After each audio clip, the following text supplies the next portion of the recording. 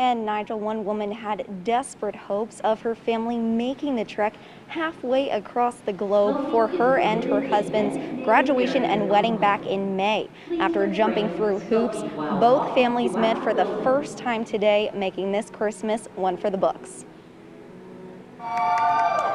It feels like a dream come true, a Christmas miracle. They can finally be here for Christmas. We haven't been together for Christmas for 5 years. A trip 2 years in the making. It was very heartbreaking when we couldn't come in May.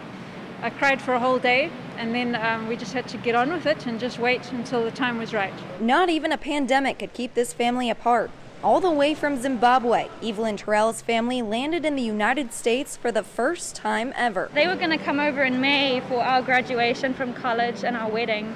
And then everything with the pandemic hit and their flights were cancelled, and then so we postponed it 6 times until eventually in December, in 2 weeks, everything came together. Terrell and her husband turned to a Zoom wedding ceremony until they could have both their families there for their special day. I remember when we watched their wedding over Zoom, and I cried when I saw her because she was so beautiful.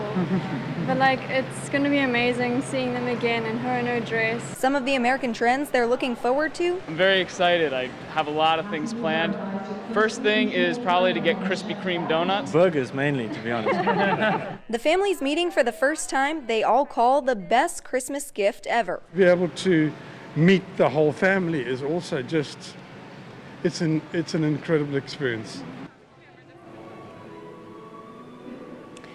And both families say it was well worth the wait. The couple plans to have another wedding ceremony with both their families in January. Reporting live at GSP International Airport, Kylie Jones, WYFF News 4. Thanks, Kylie.